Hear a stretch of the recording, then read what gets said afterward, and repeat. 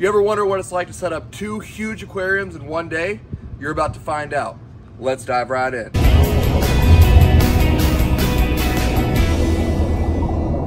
All the dirty work's over, we got all the equipment. Let's get some fish. Let's go! So Quinn, how do you feel? I'm in dead up to my eyeballs. Ready? Here we go, let's do it. Cichlid bro, and I'll finally get some work in here. Oh God, this is not good. So we hit a huge issue.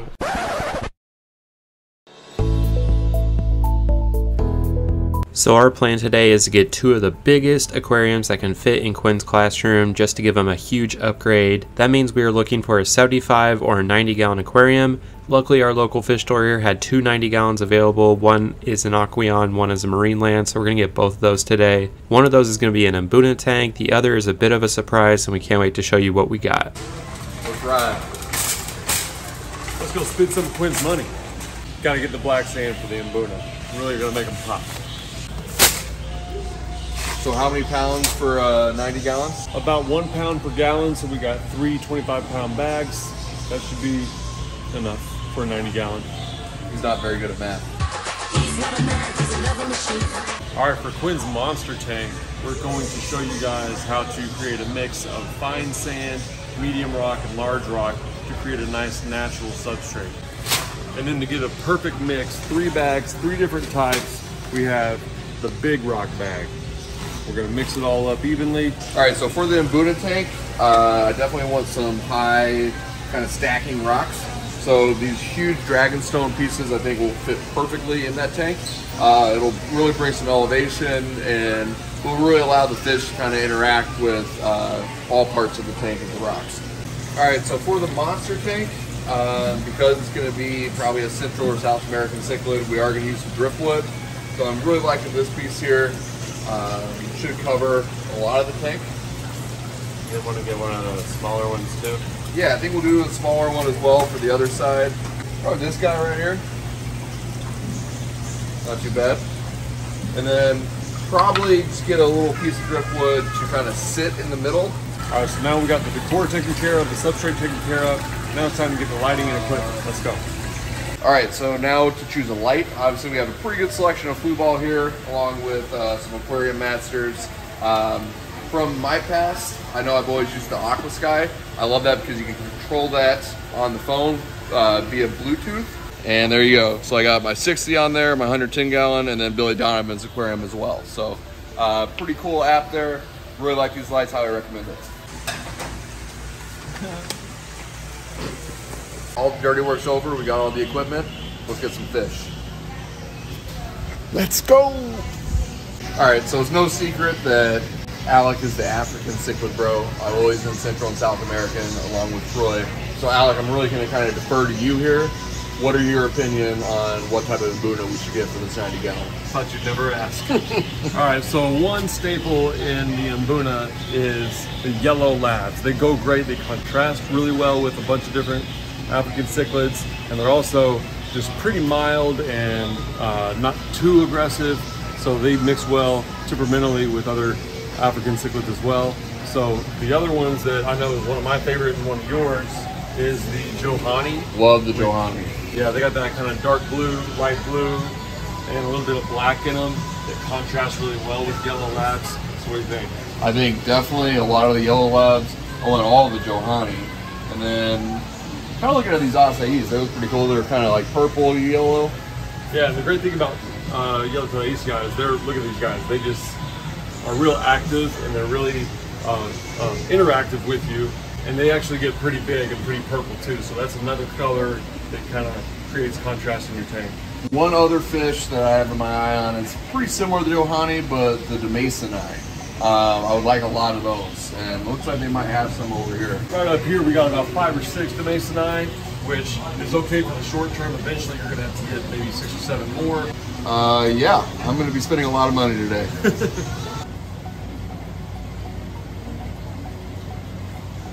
So Quinn, how do you feel? I'm in debt up to my eyeballs. I'm in debt up to my eyeballs. All right, so we finally got all of the decor, all the equipment, and we have the 290s ready to load up. Really excited to get this tank set up. Huge shout out to my guy August here at Aquarium Inventory. He's a real big help today. Big fan of the channel from what I hear. Yeah. Really appreciate it, man. Subscribe if you're not subscribed already. There you go. There you go. You heard it here first. Wise man. Ready? Go. Let's do it. Cichlid bro-in-law finally get some work in here. I just kind of sit like this. We're going down. Got to. You must, yeah. Cichlid bro-in-law, he's back. I'm back, baby. Rob, are you happy to be back lifting heavy things? Just doing my workout. Tuesday's arms and back. Would rather be doing this than hanging out at the pool.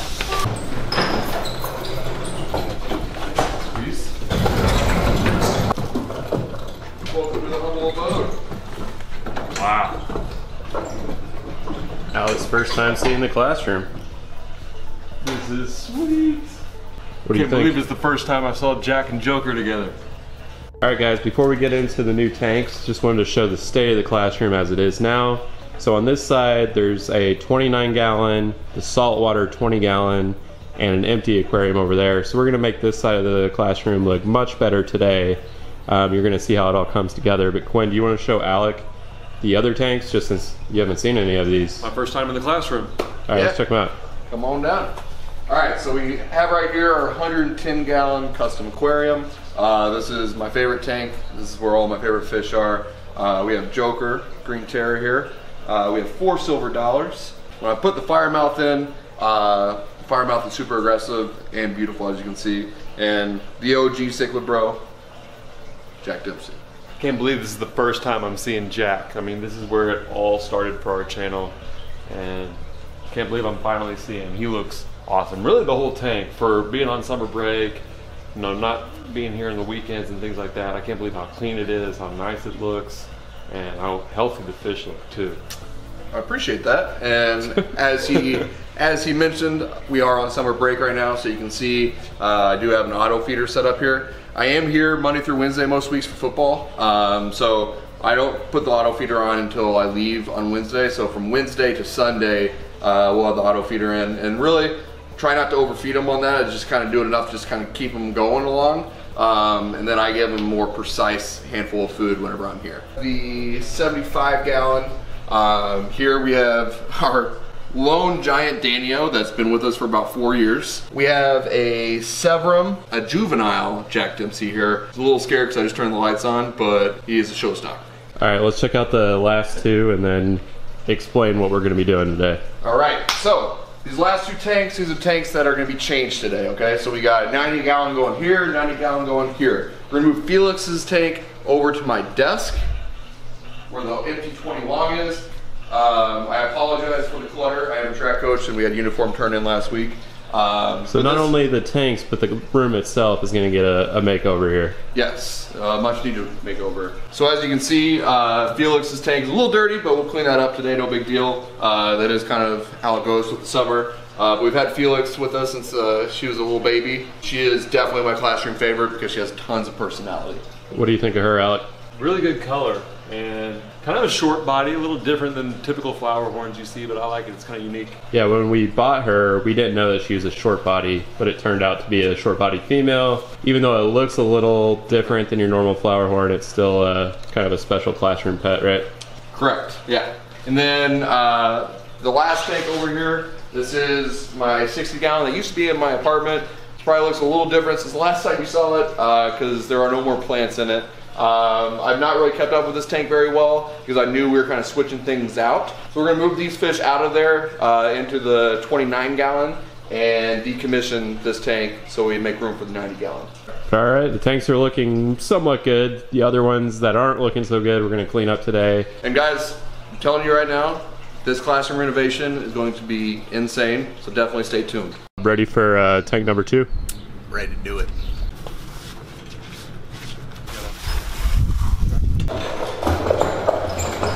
All right, so the first thing in our order of operations is we're gonna drain these 2 tanks so we can move them to the other side of the tank so we can put our brand new 90s on this side. Boom, here, click and go that way. Boom, that way. All right, so now we got the 55 gallon draining. Now it's time to move the 20 long. All right. The hired gun. We'll just put it in this spot just for temporary purposes.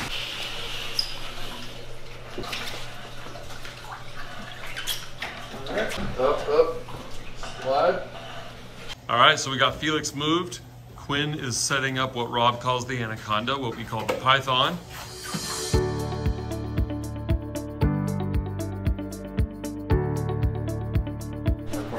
Up over to this here. The 90 looks so much bigger when it's on the awesome. table.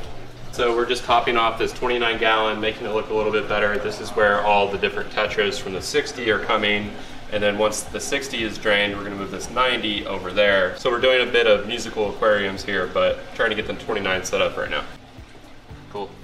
All right, so since the 29 gallon has been sitting dormant for the last few months, obviously there's no beneficial bacteria in the filter. So what I did is I moved their beneficial bacteria, our matrix bag here, into the 75, seeded that, and now we're gonna put this in the 29. Fish should be good to go.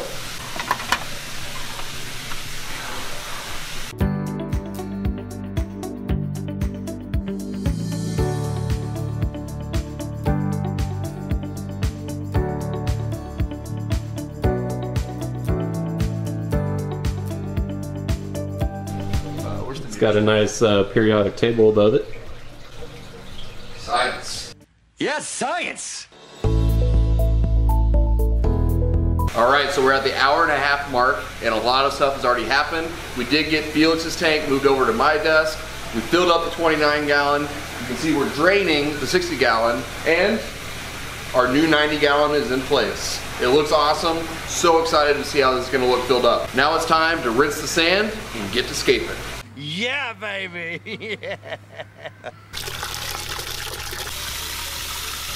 Alright, so this first 90 gallon is going to be for Mbuna. So that's what we got the black sand for. It really brings out the colors in the Mbuna. And so we're going to dump the sand in, and then we are going to use our dragonstone to try to create a little bit of a slope with the rocks and some tunnels and caves that they can interact with.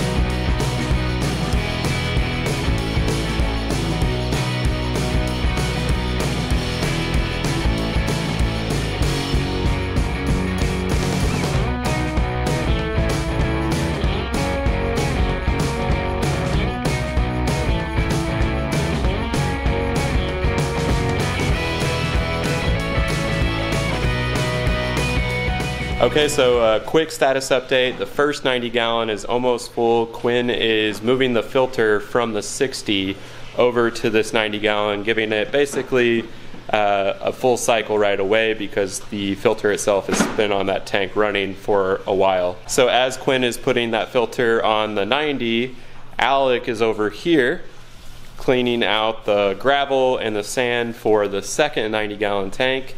And then we have Rob over here cleaning, just wiping off the fingerprints and everything from the second 90 gallon tank, which is going to be put in place in just a minute. A lot going on, so let's keep going.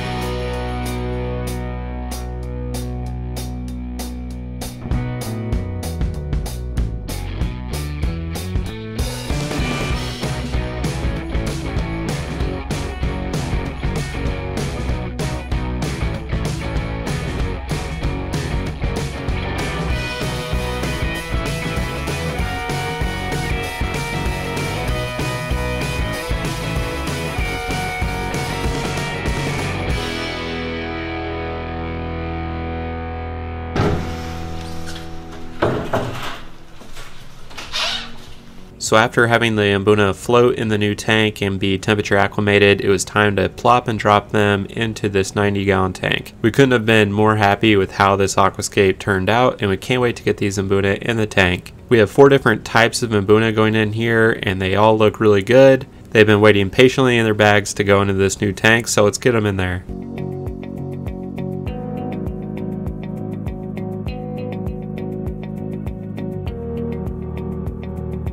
So everything was going really well. The tank looked amazing. The Mbuna were finally in their new home, and then we saw it. Oh God, this is not good. Okay guys, so we hit a huge issue with the first 90-gallon tank that we were setting up. It basically is completely set up, and we noticed a leak. It looks like the bottom corner had a seal break, and we don't know if it was just the tank was that way when we got it. Either way, we're just trying to figure out our backup plan because we're all here today so that we can all move the tanks and figure out a way to get all this done in one day. Not sure if it's going to be something we can do. Quinn's on the phone right now.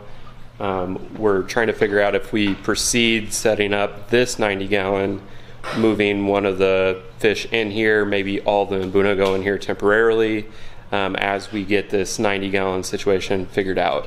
Obviously, the scape and the sand all needs to probably come out and put into a different tank. We considered getting the 60-gallon up and running again that we just decommissioned, but then we run into the issue of Quinn not having help from us if we go that route, and he needs to change out the tanks later on this week. So kind of a logistical nightmare, obviously not the ideal situation.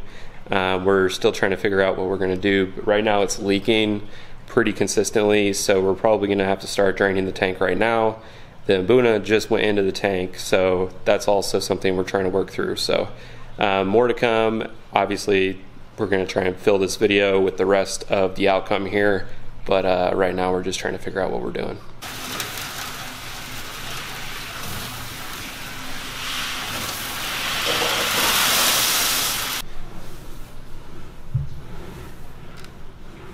Okay, so I think we have a game plan. This is obviously one of the worst situations we could have gotten ourselves into with the leaking 90-gallon tank. Right now, Alec is doing the other 90-gallon, scaping it like we intended. Now we've drained most of the Mbuna tank, the other 90 that's leaking.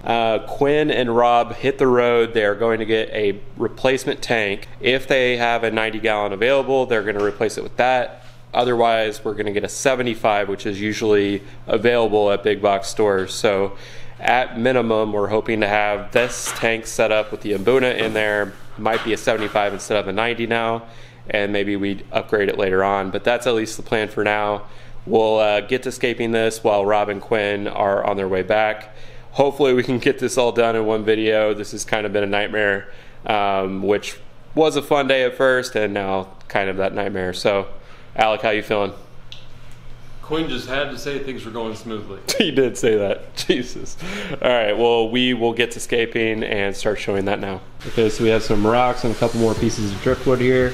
These have been in another tank, so they're still wet. They might have a little bit of beneficial bacteria on them, which is actually a plus. So although our spirits were pretty low at this point, we did move ahead and get this tank scaped, and it did turn out really great. It turned out better than we expected. Absolutely loved the substrate being mixed this way, and the driftwood and rocks just being kind of a desolate aquascape for the fish that we're going to be putting in here. Because we lost so much time with the 90-gallon here and that issue, we are trying to make up for lost time, and we have 2 pythons going, trying our best.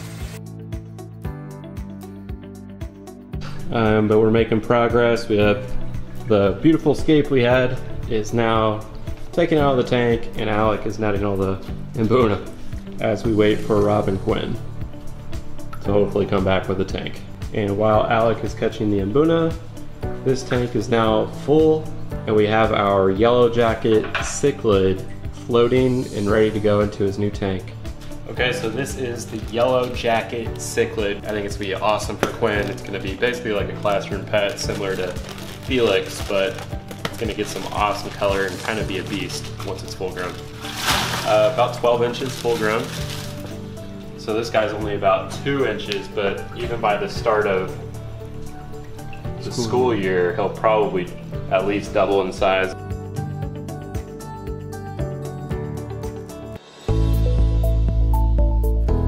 All right, here we go. Let's see if they got anything.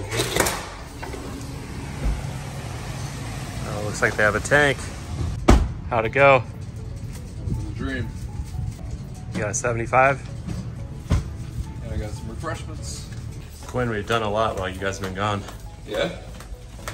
I got a 30-minute power. Anything good? We got one of the tanks set up. Wait, so even the Gatorade bottle has a leak? This is a sick joke.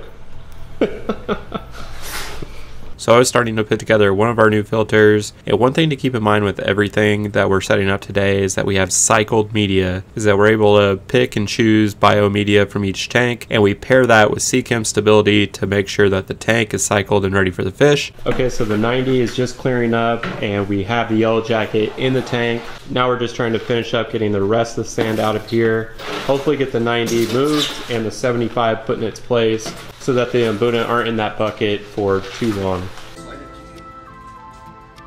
So we're gonna put the broken 90 gallon under this table here, at least for the short term, until we can figure out what we're gonna do with that and if we're gonna get a replacement. For now, the 75 should do just fine for the Mbuna, so we're gonna get that set up next. All right, escape attempt number 2 for this Mbuna tank. Let's go. That was successful.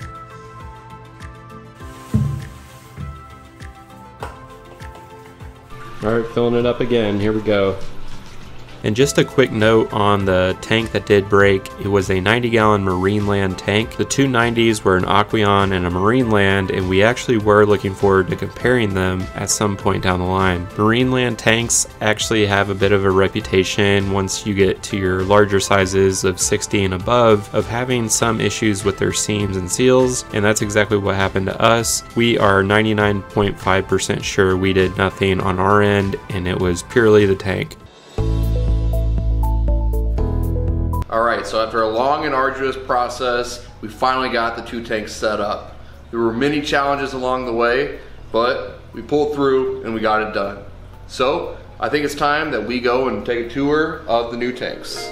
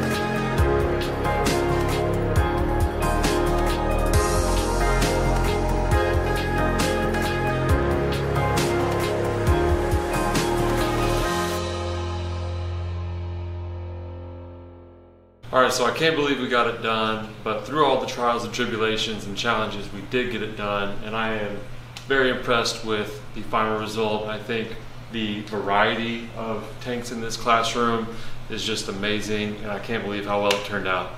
Yeah, and once the Mbuna tank clears up a little bit more and the yellow jacket grows, which will grow quick and will color up awesome, we will definitely show updates on all these tanks in the near future. So what do you think, Quinn?